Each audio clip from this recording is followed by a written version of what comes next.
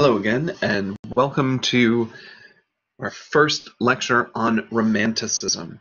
So right off the bat, things to be aware of with the term Romanticism.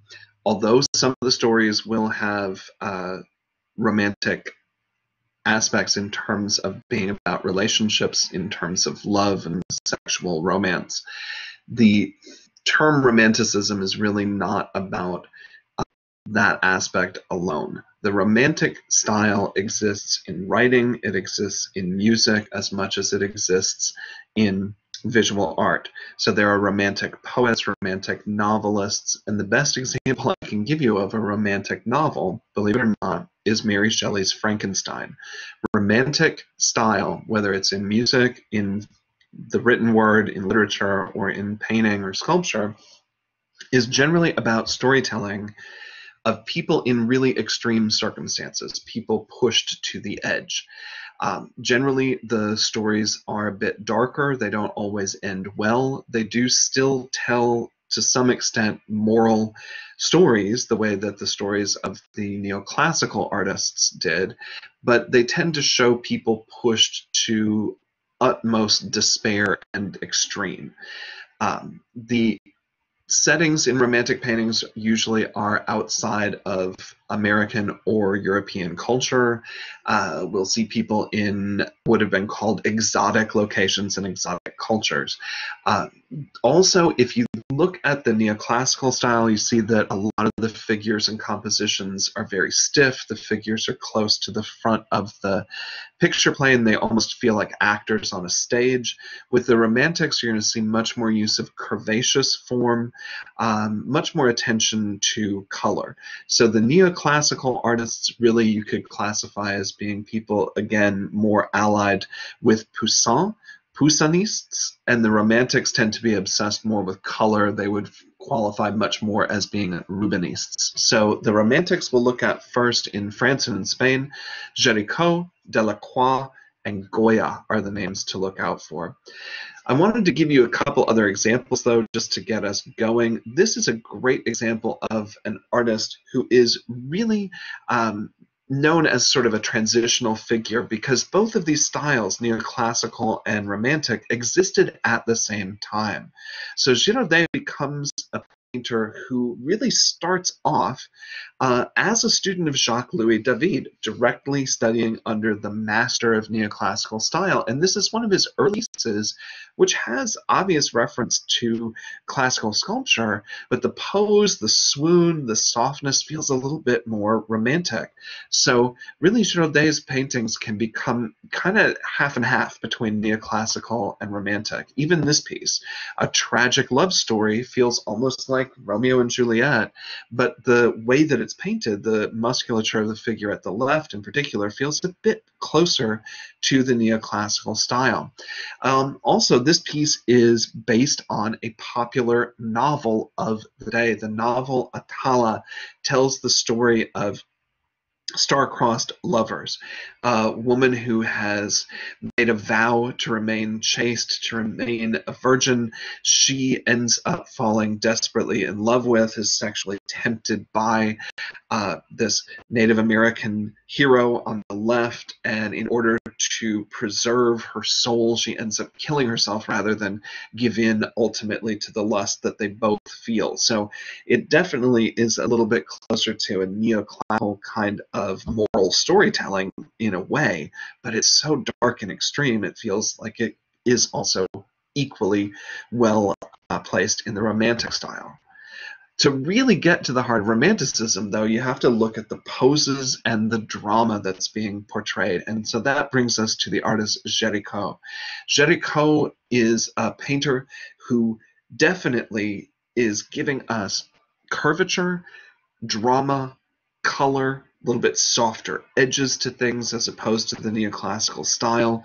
The drama that's being portrayed here comes straight out of the real world. The Raft of the Medusa by Géricault depicts an actual event in real history.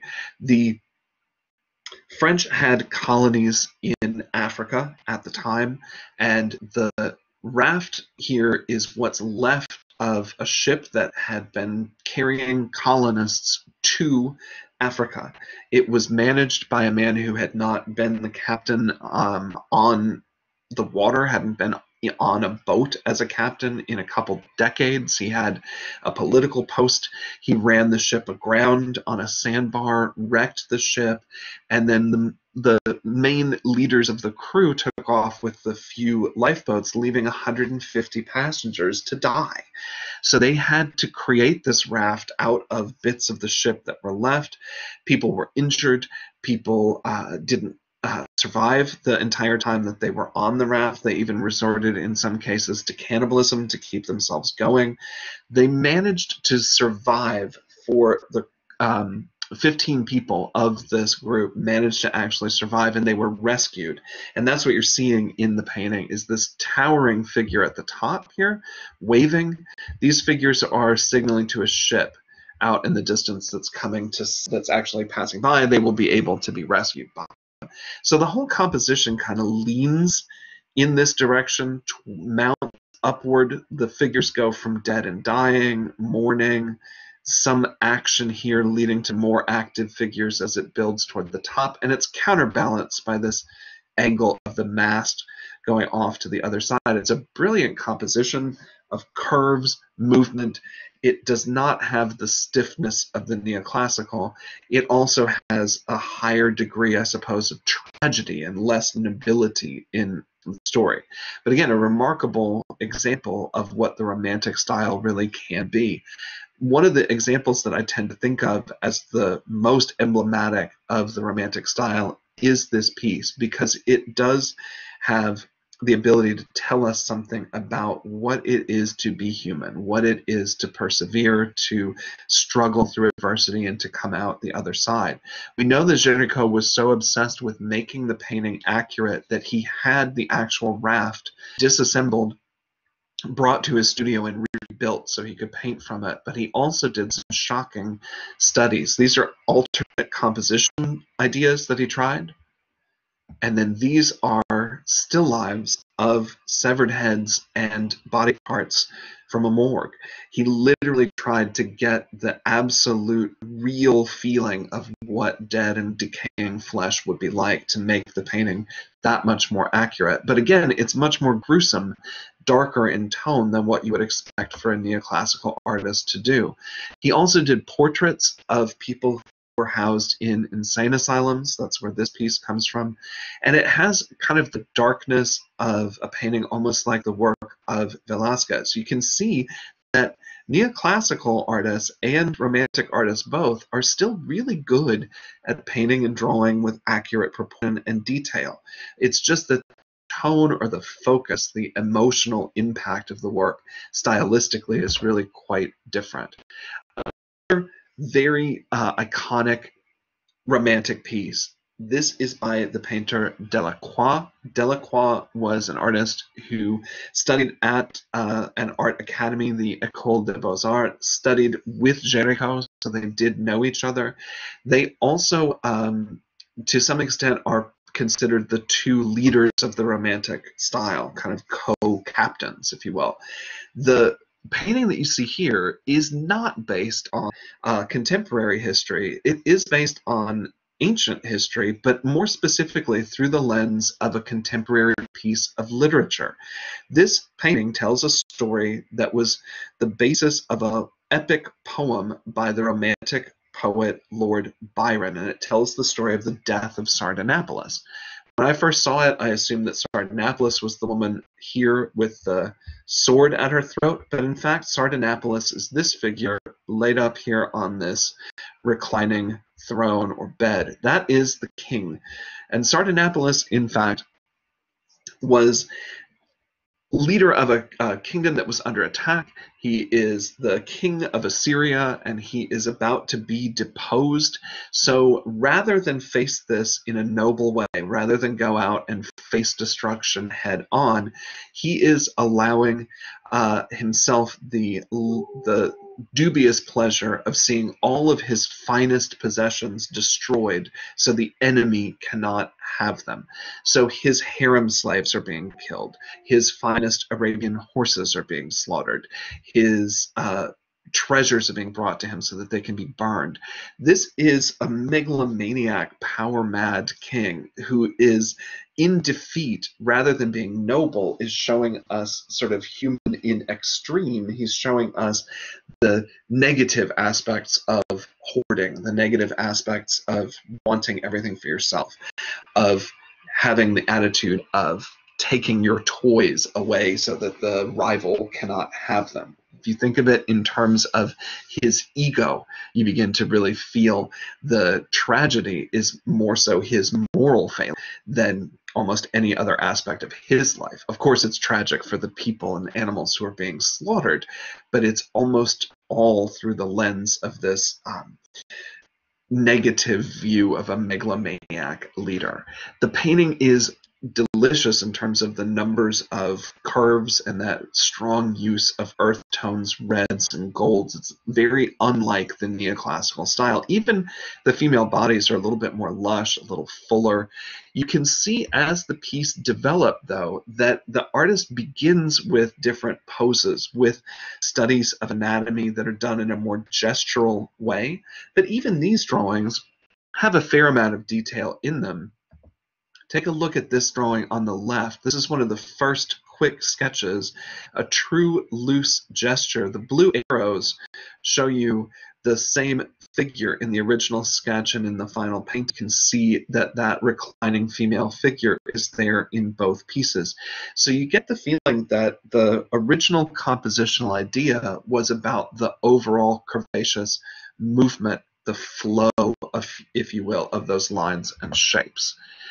This is another painting by Delacroix. This is Liberty Leading the People.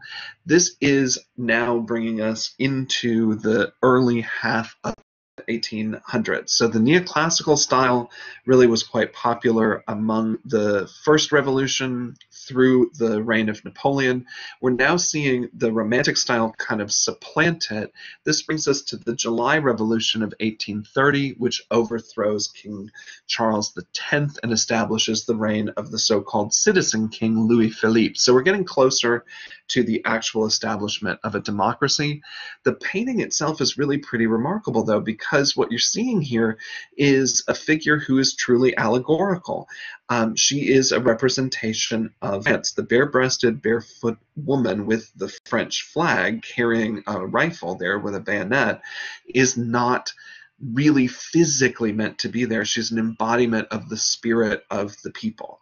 She's really truly only visible to the figure in blue who's dying, and as he looks up, sees her, the figure of liberty, as the goal. What was the sacrifice of his life for? It was for this idea to save the people. You can see that people of the upper middle and lower classes are fighting side by side, that older people and young people are taking up the charge. Delacroix, in fact, was the brother of one of the generals, and he said about his work that since he couldn't fight, he could at least paint on behalf of his country. So you get a feeling that this style of painting is also about trying to appeal to your emotions, to show you what the right thing is to do, but also to show you that noble sacrifice is still possible.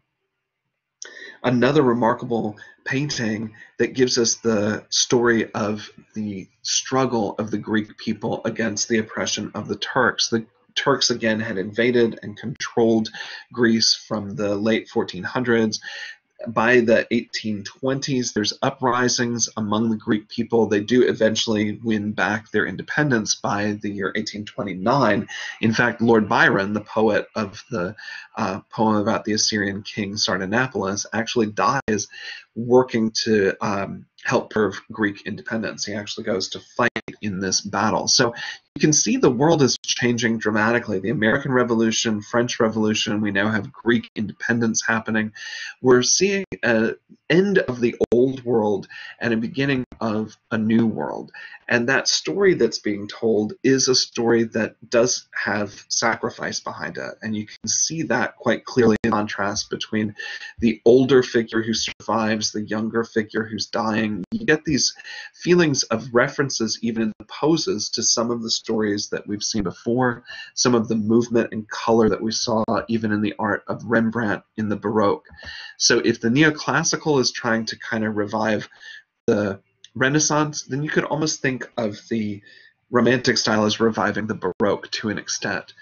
Turning to Spain, this is the work of the painter Goya, and Goya painted really dramatic paintings about conflict as the forces of France under Napoleon are trying to take control of all of Europe.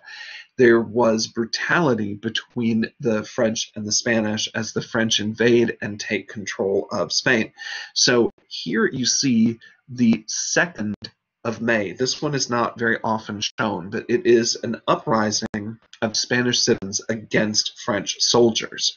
And of course, this uprising had to be put down. So the 2nd painting is actually the one that you want to know for the test. The title of this one is the 3rd of May. So the first painting was the uprising on the 2nd of May. Here we have the 3rd of May, and obviously the leaders of that uprising are being put to death. Now, Goya didn't directly witness this event. He's creating it for us. You notice that the French soldiers have their faces turned away. We can't really identify them, but we can see the faces of many of the Spanish citizens who are being put to death. That main figure in the center is the only pure light in the painting, being lit by this lantern. His pose is kind of reminiscent even of the crucifixion pose of Christ. So we're being a bit manipulated here too, but this time by a romantic artist who wants us to feel on behalf of the Spanish how Goya felt as someone who lived in Spain during the French occupation.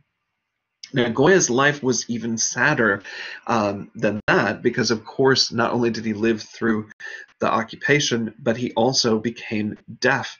And so he witnessed the suffering of his country, and then he also lost this major ability to communicate easily with his people. So he increasingly turns to his art, and his art becomes a little bit darker, sometimes even a bit gory.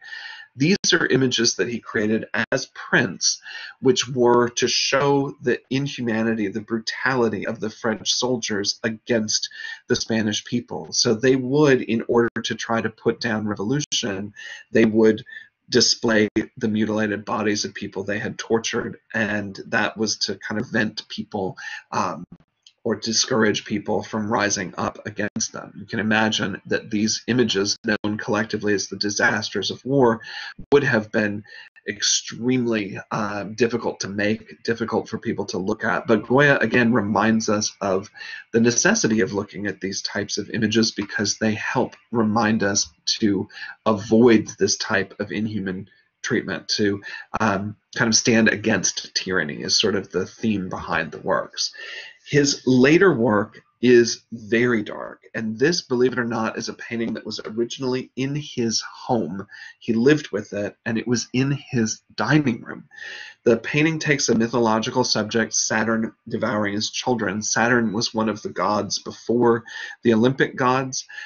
He did swallow his children as they were born.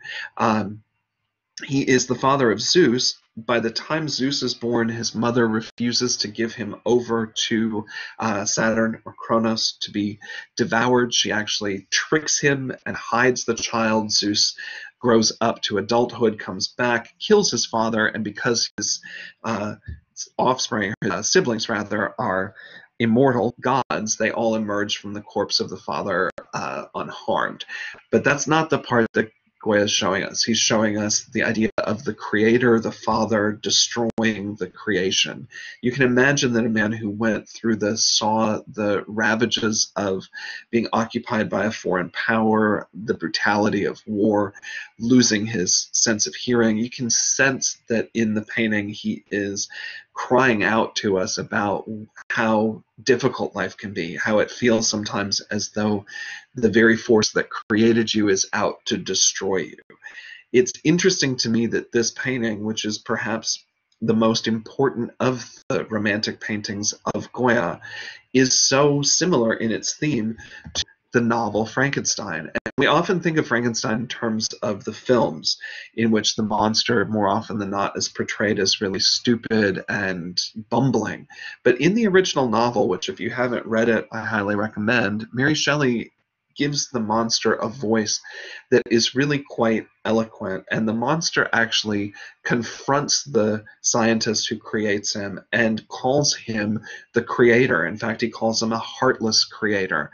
And he actually asks at some point why it is, that if this creator put him here, if this person that he should be able to depend upon had created him, then why is that the very person who rejected him?